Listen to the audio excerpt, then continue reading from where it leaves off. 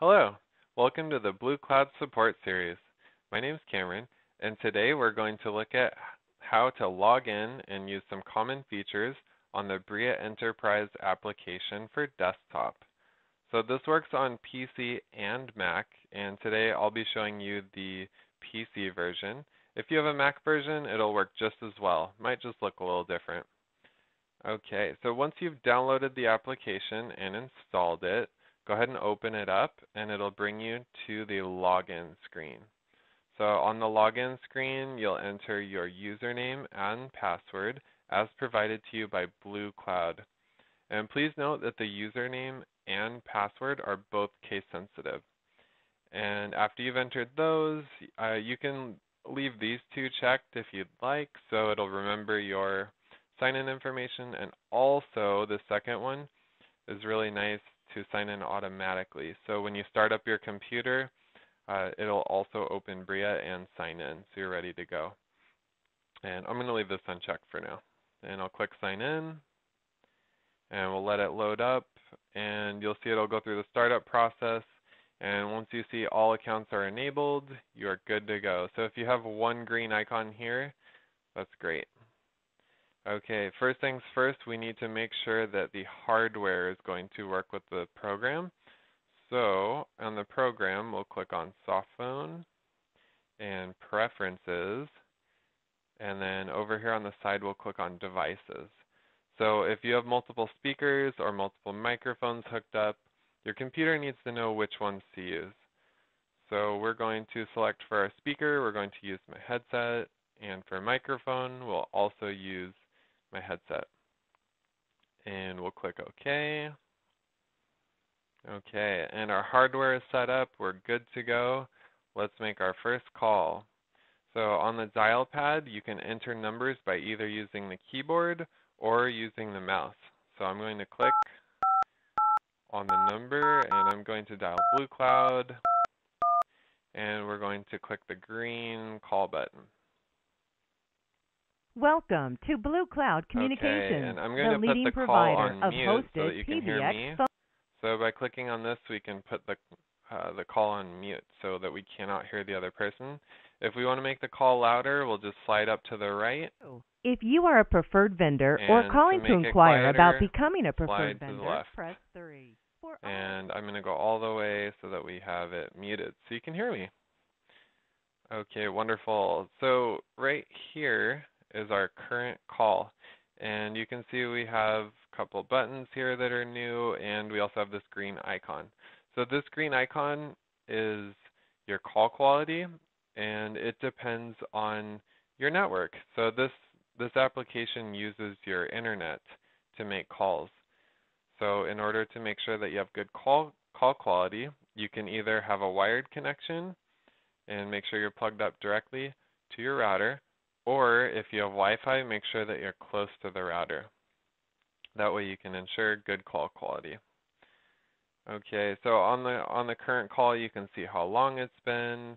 If you need to pull up the keypad, you can do so here. So if you need to enter, like press 1 for sales on an auto attendant, you would do that here. So you would press 1 and hit enter.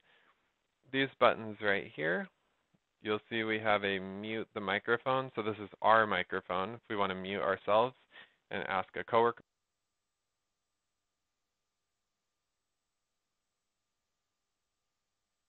And unmute the microphone, and they can hear us again. The next button that we have is this pause button. This will put the call on hold. So once they're on hold, they will hear your hold music that you have set for your account. When you're ready to remove them off hold, you'll just click it again. So on hold.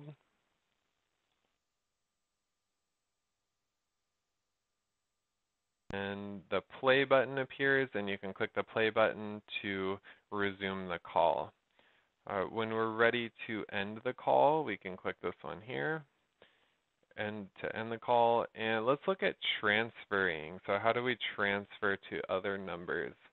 So there's a few types of transfer. We have ask to transfer, we have a blind transfer, and we have a variation of that, which I'll show you. So to ask to transfer, This one is used if you want to see if your coworker is busy or not. So if you're not sure and you'd like to see if they're available. So in order to do that, we will click the transfer button. We will enter either a telephone number or an extension for them. And we'll need to change what pops up. It'll say transfer now. We'll want to change that to say call first. So when it says call first, that means you're going to call your coworker first, and the call will go to them first. This caller will be placed on hold, and you can talk to your coworker and see if they're available. If they're available, you can click the transfer now button. So we're going to transfer this caller to extension 123. And so we're going to call first, transfer.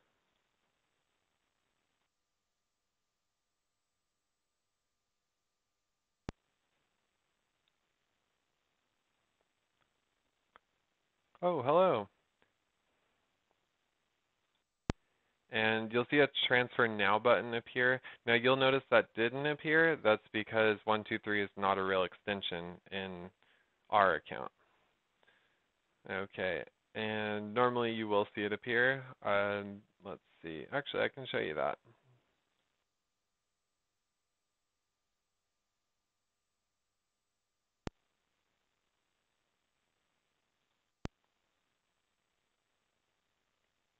Okay, and so we're back to the screen. You'll notice that the original call was transferred over to extension 102.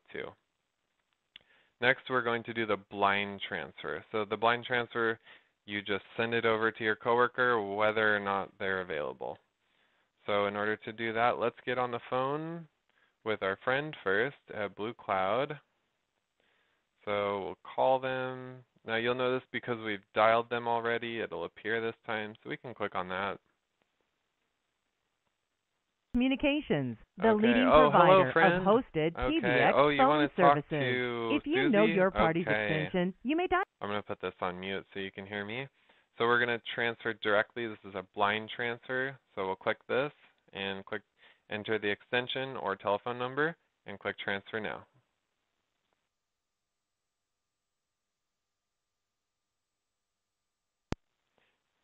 And when you see transfer succeeded, that means that the call has been sent directly to that person's extension. Now we have a variation of the blind transfer, and that is to send the call directly to that person's voicemail. So let's say that you know the person's not in and you receive a call and you ask the caller, oh, would you like to leave a message for them? I can transfer you, and they say yes. So we'll transfer directly to voicemail. So let's get on the phone first with our caller. Okay, and we're calling. So we're on the phone with our friend at BlueCloud. Welcome to I'm putting them on mute too so you can hear me. Okay, so for blind transfer, same as the blind transfer, but we're going to go directly to voicemail. So what we're going to do is we're going to dial *9 and then the extension for Sally, which is 102. And then we'll click transfer now. So again, extension *9 and then the extension, beep, beep, beep, 102, and then click transfer now. And that'll send this caller to Sally's voicemail.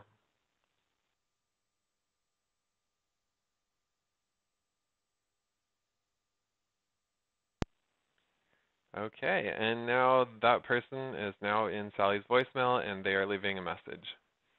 Okay, what about our voicemail? Well, let's check it. Okay, so to check your voicemail, you can click on the upside down binoculars button here, and it'll take you to your voicemail. You have no messages. Press 2 to change folder. Okay, we don't have any messages, but you can just follow the prompts to listen to the messages, delete the messages, etc. Okay, we're going to end this call. Next, let's look at how to update your voicemail message. So let's say you want to change your unavailable greeting. In order to do that, you'll go to your voicemail, so click on the voicemail button, and then you'll press 0 for more mailbox options, and then you'll just follow the prompts from there. and it'll tell you press 1 to record your unavailable greeting. So voicemail button. You have no messages. Press 2 to change folders. Press 3 for advanced options. Press 0 for mailbox options. Mailbox options. Press 1 to record your unavailable message. Press 2 to record your... And you'll press 1 to record your unavailable message, and you'll just follow the prompts from there to get it saved and uploaded into your account.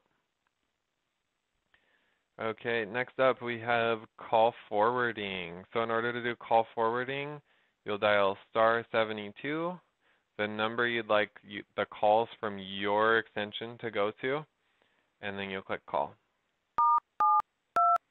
And we're going to forward to BlueCloud. Okay, so we dial the *72 plus the number and then click call. Call forwarding.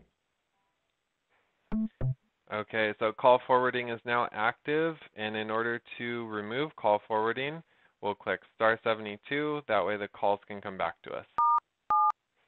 And then click call. Call forward canceled.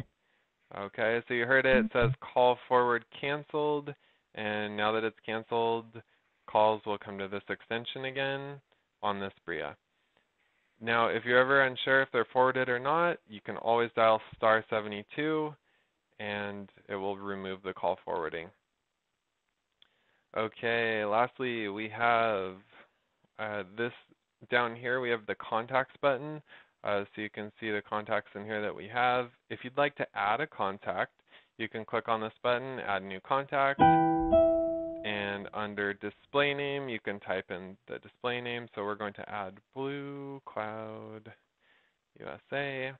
And over here, we can put the telephone number, 800-2121, and we'll click add. Okay, so we've added it.